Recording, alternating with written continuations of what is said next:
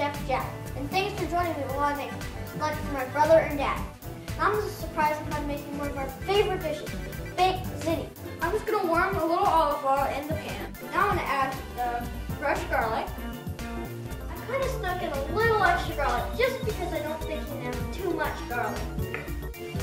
Pancetta pretty much is just an Italian bacon, but it has a little milder, less smoky flavor than a regular American bacon.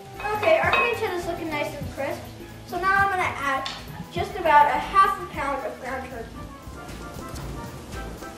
14 ounces of tomato sauce, the chopped tomatoes, a little dried basil, a little sugar, and a tiny bit of red pepper flakes just to give it a little kick. Now, I'm going to add our parsley. So I'm going to add about a half a cup of ricotta cheese and a half a cup of mozzarella cheese. Okay, let's mix the noodles into the sauce line. Okay.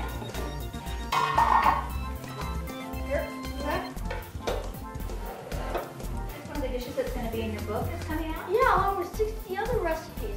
It's got everything from breakfast to desserts. It's got a great meatloaf, some good pasta dishes, and even some good desserts too. Wow, that sounds great. You think I'm going to be able to get a copy of that book? I'm pretty sure we can learn something.